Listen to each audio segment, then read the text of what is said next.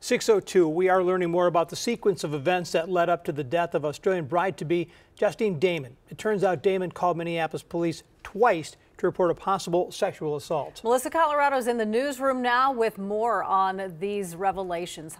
Good morning, guys. Here's what we know. Justine Damon, she heard noises coming from the back of her house that worried her. She feared a woman was being sexually assaulted, and that's why she called police for help.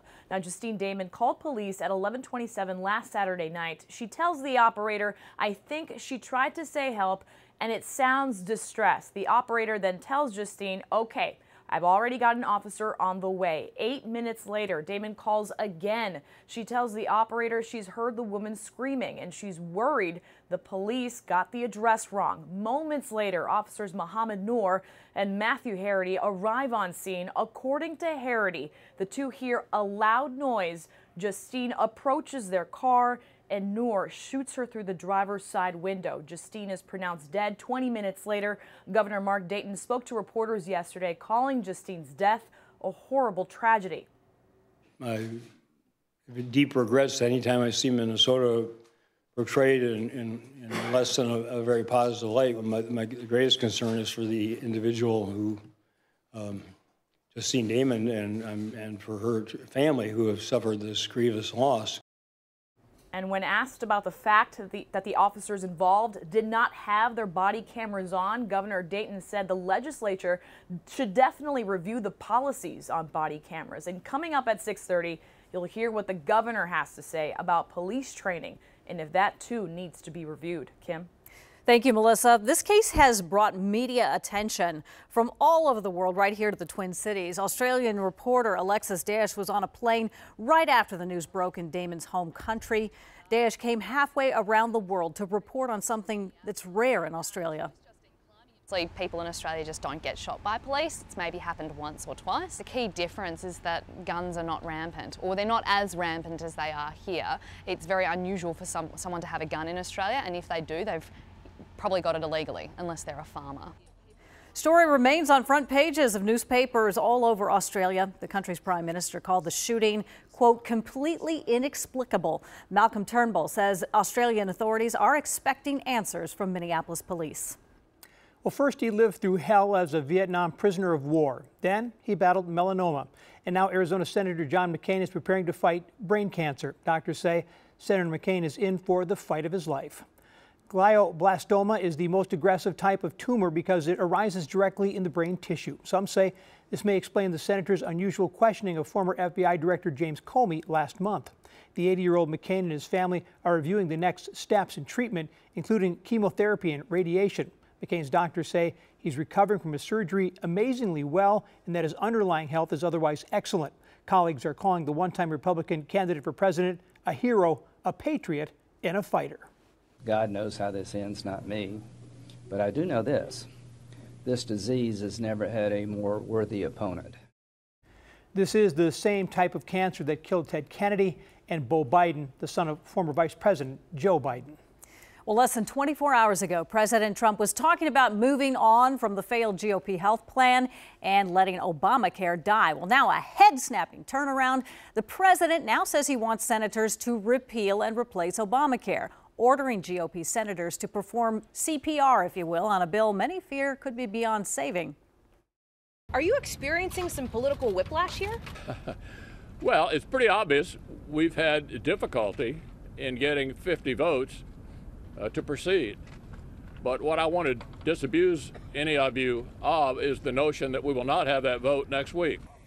Senate leadership leaving the door open to either repeal only or to repeal and replace in that vote next week. New cost estimates underscore the difficulty of their task. According to the nonpartisan Congressional Budget Office, repealing Obamacare alone would cause 17 million fewer people to have insurance coverage within a year. And by 2026, premiums would double.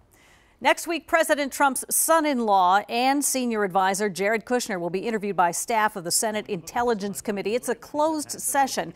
Trump's oldest son, Donald Trump Jr., and former Trump campaign manager Paul Manafort set to testify at a Senate Judiciary Committee hearing. All three attended a meeting last year that involved, among others, a Russian lawyer. and it was pitched with the promise of damaging information about Hillary Clinton. As the president's family members prepare to testify, the president opens up to the New York Times, and we have details on that unfiltered interview that's coming up at 6:30. Alicia? Well, if you are currently looking at video of an interview Nicholas Westlake did with KARE 11 back in 2013. Westlake was a ballroom dancer and an instructor at Dancer Studio in St. Paul. He died earlier this week after a Metro light rail train crashed into this car. Now, his girlfriend, Nelly Petkova, was also in the car, but she was not seriously hurt. The accident, it happened Saturday night at the intersection of Eustis and University in St. Paul. Witnesses reported Westlake had a green light when the crash occurred, though investigators are still reviewing video of the crash to determine who was at fault. But I'm hoping they find their answer so that there can either be some justice or some closure, or there can then be steps put in place to make sure this doesn't happen again. Police say the train operator is a 12-year employee of Metro Transit. He is currently on standard administrative leave. There have been more than a dozen deaths connected with the light rail since it first opened back in 2004. Tim? Thank you, Alicia. No one knows just how long Bartolo's career will last. 2 days after making his Twins debut, an ESPN report indicates the 44-year-old Colon may retire if his road start against the LA Dodgers doesn't go well. However, another report, this one by MLB.com, says Colon isn't yet thinking about retirement. The Twins will take at least one more chance on Colon, a veteran of 12 teams in 20 seasons.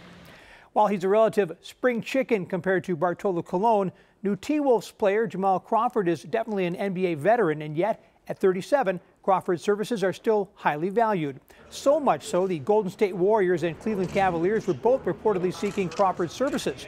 But Jamal chose the T-Wolves, saying he's excited by what Tom Thibodeau and company are building here.